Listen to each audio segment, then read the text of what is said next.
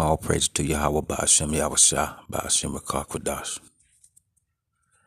President Biden orders airstrikes in Syria, retaliate against Iran-backed militia. Let's go to the Bible. We're going to go to Revelation 11 chapter 14 verse. Let's go down to it. The second woe is past, and behold, the third woe cometh quickly.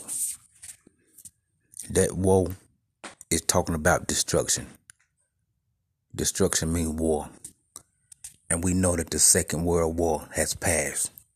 So the Lord here is saying that the Third World War will come quickly.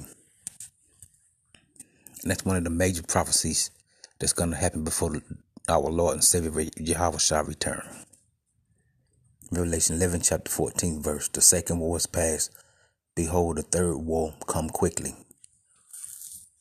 You seeing the signs of the Lord coming back.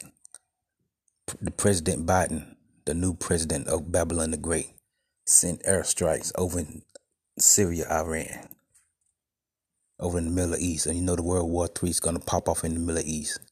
And it's going to include all the major nations of the world. Revelation 11 chapter 14 verse. The third war come quickly. May this lesson be edifying to the hopeful, letting those seeking the truth. Shalom.